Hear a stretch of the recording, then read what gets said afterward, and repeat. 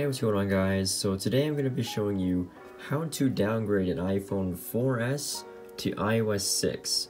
If you have an iPhone 4S, you found it on iOS 9, here's the way you can downgrade it to iOS 6. What you want to do is connect it up to a computer and then start from there. Once your iPhone is connected to the computer, you must launch 3utools. There is a jailbreak option, so you want to click Jailbreak now, and then start jailbreak. Just make sure you turn off real-time protection if you are doing this, so I have to restart it and do it again. You also have to enter in your Apple ID, which I also forgot about, so let me do that. And with that, it's installing the Phoenix jailbreak tool onto the 4S.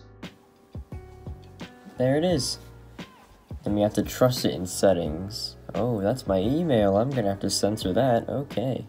Alright, now that we have it verified, we can open it and then prepare for jailbreak and accept. I don't care about your stupid mixtape. No one wants it. Yeah, use provided. And it crashed. Fantastic. Prepare for jailbreak, accept. I don't care about your stupid mixtape. No one wants it. Just use the provided ones. There you go. Now it's installing Cydia. Slide to unlock. We go into Cydia. You have to go to sources. Alright, so we're gonna do add, and we're gonna do this. repo.tihmstar.net. And there you go. You need to add that. Return to Cydia. Go here. And here. Boom. And what you want to do is click KDFU and click install and confirm. I'm going to return to Cydia and we're going to go to home screen. We're going to go to the KDFU app. Now that you have the KDFU app installed and opened, you want to press this and you want to click on everything. And then we're going to set it down for now. Now that we have a virtual machine running, we need to install an old version of 3utools. Because we are running Windows 8.1, we have to install version 2.17. So we're going to load into a browser here, 3utools download.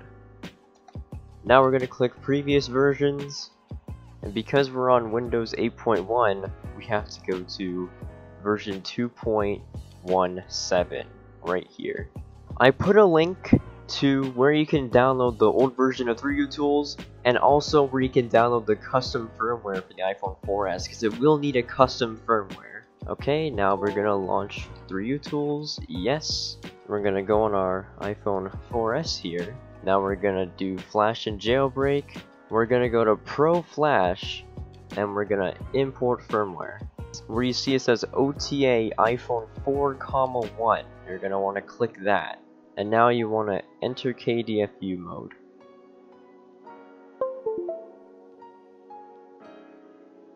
There we go.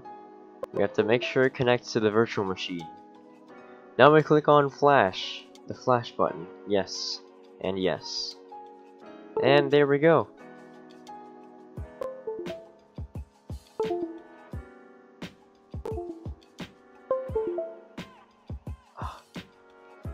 Virtual machine, yes. Okay, there we go.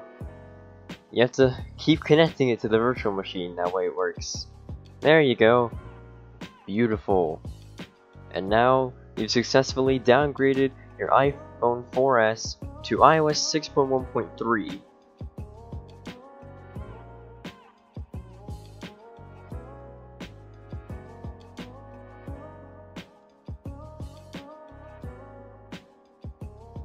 There you go. Oh my gosh, that is so sick. Thank you guys for watching this video. If you have enjoyed, give it a like and subscribe, and I will see you guys in the next one.